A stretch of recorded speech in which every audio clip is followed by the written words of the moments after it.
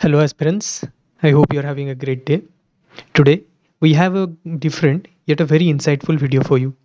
Through this video, I am going to show you how important the syllabus and previous year questions are to crack the UPSC Combined Geoscientist prelims. I'll show you how to analyze the previous year questions optimally and use them as a guide to make your preparation easy yet holistic. So without any further ado, let's begin. We have discussed how to use the syllabus and previous year questions in the previous prelim strategy video. If you have not watched that, please watch it first to gain maximum benefit from this video. In short, the first task is to go through the syllabus of prelims and identify different sections given in the syllabus. The next step is to go through the PYQs and identify the type of questions asked from each subsection. Once you do it, you will be able to identify the most probable areas. Your job is to make sure you know those topics or concepts asked in these papers in every possible way, so that if similar concepts are asked, which you will see in a while that it happens more than often, you don't make any mistakes. Isn't that easy? So let's understand this with an example from physical geology section. You see, the first topic of the section mentions principle of uniformitarianism. If you go through the previous year questions, for example, in 2022 to your left and in 2021 to your right, the very first question was from this topic. If you read the questions, you will be able to understand that UPSC expects you to know about what does the principle says, what are the other similar and counter principles related to the principle of uniformitarianism, and its application in geology. That's it. You now know to what extent you need to dive into a topic. This will help you to restrict your preparation within a boundary of the syllabus and will save you a lot of your valuable time, which you would otherwise waste being clueless about the topic. One more thing to note here is that we have 10 sections and 120 questions. So the questions are divided giving equal weightage to all the topics. That is 12 questions from each section. So you need to find out your strong areas where you can score maximum and also the weak areas where you need to do just okay. But remember that you don't leave any topic behind.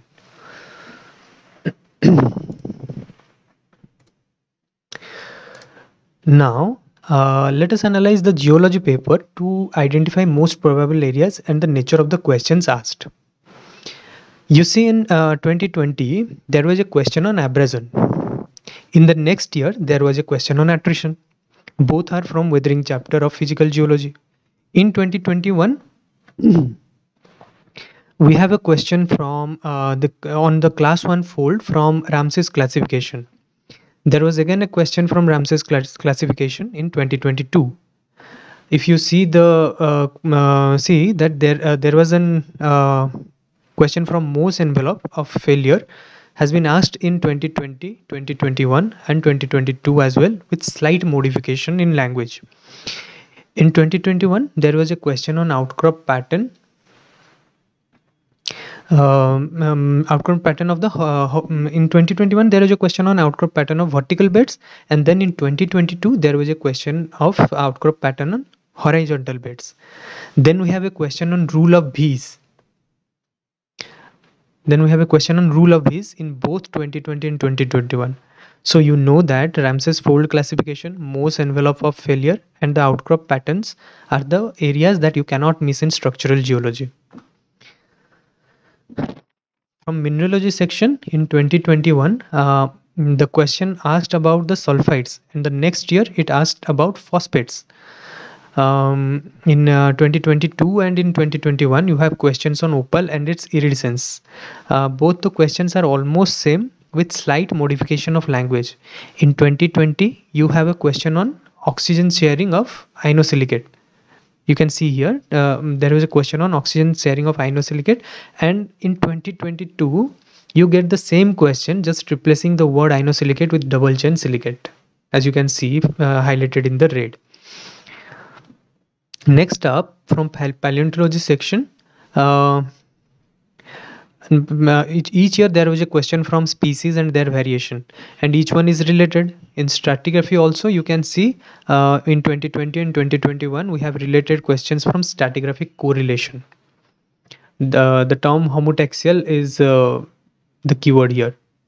You can see the question number 86 in 2021, and then the question number 82 in 2020. Now look at this question. The question number 107, which is from 2020, and the 98 number question from 2022. The first one, 107, is from 2022, and this 98 number question is from 2020. In 2020, the age of Hatti gold was asked, and in 2022, the answer of this question can be derived from the statement of the 2020 question. If you find that amusing, check out this one. Uh, yeah, the 2020 question about Gosan clearly states that it is a mass of limonite, which is an iron oxide. In 2022, the first statement said it is rich in chalcopyrite, which is wrong and can be easily understood if you have solved the 2020 question.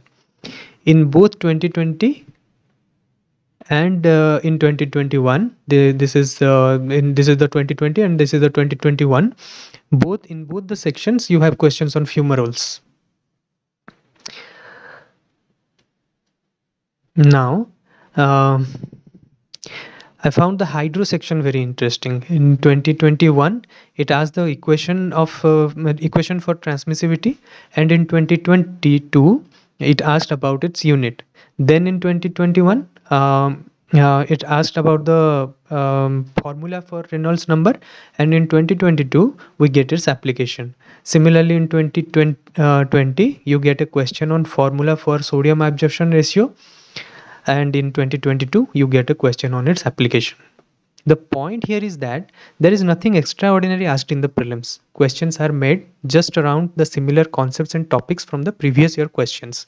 I hope this gives you some insight on how to go about the geology paper.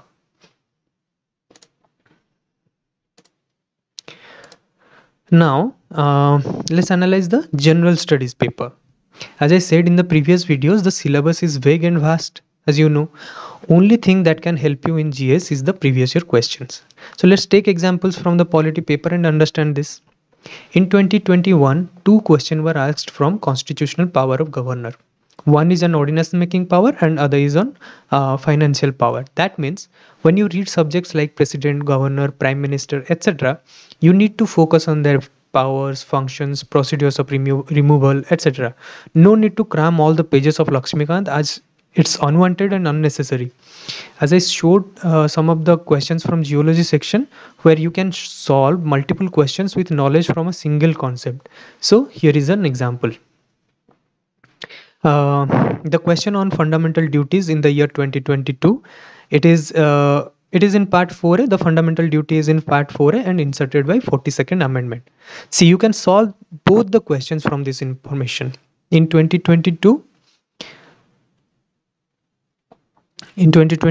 we get a question from election commission where the specific article from the constitution was asked, which is article 324. And in 2021, there was a question on powers and function of the election commission. So this is an important topic in terms of constitutional bodies, the election commission. So the way to prepare this body is to know the articles related to them, their powers and functions, procedures of appointment and removal. That's all you need to know. Nothing more, nothing less. Then if you see in 2021, this 2021, you have a question on advocate general. And then in 2020, the question was asked on solicitor general. And you see the question were based on their function, appointment, position in the constitution, etc. Isn't that easy to prepare? Now many students are confused about how to read and remember so many schemes in the news. So my friends, here is an example to calm your nerves. In 2022, question on Deen Dayal Antyodaya Yojana and Ayushman Bharat. Then in 2020, again, two questions on this one. There are two questions on Ayushman Bharat and Deen Dayal Antyodaya Yojana. And then again in 2021, a question on Ayushman Bharat. This one. So what else do you need, right?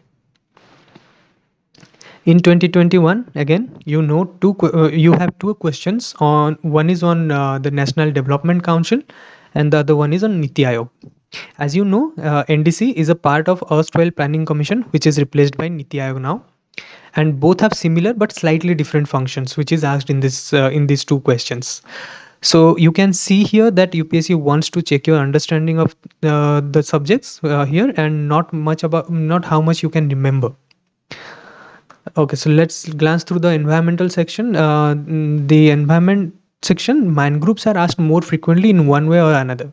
For example, here the question asks about the characteristic feature of mangrove, and then the next question in 2020 asks the which state doesn't have mangrove forest. Then in 2020, you have a question on ozone layer depletion, and the next year in 2021, you get a question on Montreal Protocol, which was related to ozone layer depletion. And similar trends can also be found in from rest of the topics. I hope it was fun knowing how easy it is to crack GSI prelims with right understanding of the syllabus and the previous year questions. So here are the major takeaways from this session. Syllabus and previous year questions alone can help you as the prelim stage of the combined geoscientist examination, given that you understand the concepts in a holistic way. While glancing through the previous year question, you must pay attention to the language and the options mentioned in every question, and read about all the options with utmost priority. Pay attention to similar topics asked in the questions. You can solve multiple questions with the knowledge of a single question, as you have seen both in geology and the GS sections. Finally, I would say read, revise, and reattempt the previous year questions multiple times to make sure you don't make any mistakes if similar previous year topics are asked. With this, I take your leave for today. But before that, if you want to join our test series, which we have specifically designed keeping in mind the way UPSC asks questions while prioritizing the most probable areas, please check out the links given in the description box below. The test series is now live, and be assured that this will be a great investment which will immensely aid you in your preparation. If you have any further doubts or queries, write them down in the comments and we will try to solve them. I'll see you in the next video.